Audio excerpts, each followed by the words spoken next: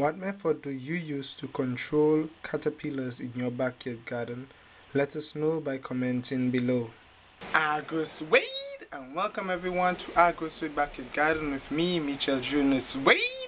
In tonight's video feature, that's right, in tonight's video feature, we're gonna look for pests that have been consuming the leaves of my seasoning pepper. And I'm doing this video because I want you to actually do the same thing. If you have observed that your pepper plants, your seasoned pepper and your sweet pepper, if you have observed that the leaves on your pepper plants are being consumed and you're looking for the pest or whatever is eating the leaves in the day, I would like to advise you to look for that pest in the night. These are the droppings I noticed in the day, and I observed, I pressed them and I saw that they were hard for the past couple of days, but all I knew for sure, at some point something was going on right here, because this dropping were in this area and all my leaves all there.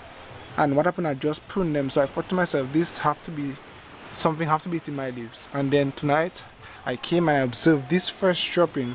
It's sort of soft, you see it, sort of soft, but then I observed this fresh one, so I said it have to be somewhere around there, and then I saw this caterpillar, so I'm gonna take it off. I'm not seeing any more, and I have not really noticed any more droppings.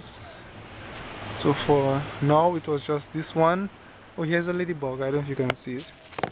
She's right up there. Yeah, so this is one beneficial pest, this one up there. Well, insect, not really pest, but a beneficial insect. So thank you for subscribing to YouTube channel. Thank you for liking our Facebook page. You can also follow us on Instagram. The link will be below.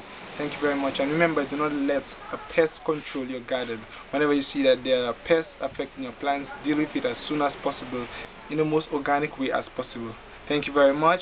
And Agrosuede is out.